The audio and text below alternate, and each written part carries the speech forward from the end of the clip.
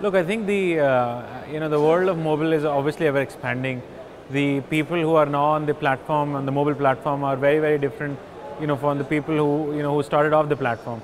And a lot of us don't realize like how the young population is essentially using the device. So, I have a big belief that the new, while we have applications, etc., as a theme for as the way the mobile platform is set up, I think that's going to go away. I don't think apps are a very relevant way of and a very user-friendly way of looking at using a mobile device.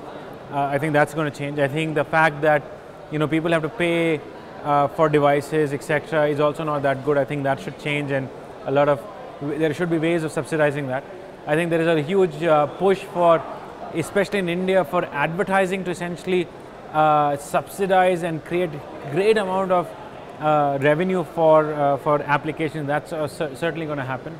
I think the mode for mobile consumption is also changing from textual to a lot of video and audio. Yes, the bandwidth has to play a role in that, but that's where fast changing, and we are all seeing signs of people's input to be through voice, consumption to be that of video, and so that seems to be clearly a trend that's visible out there.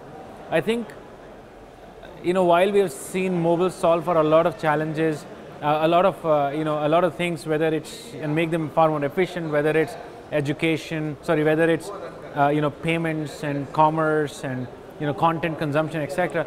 I think the next wave of solutions are going to come in the social services sector, where I think mobile will revolutionize the way education is done, healthcare is given, and security is provided to people, and I think that's fundamentally will change the society at large.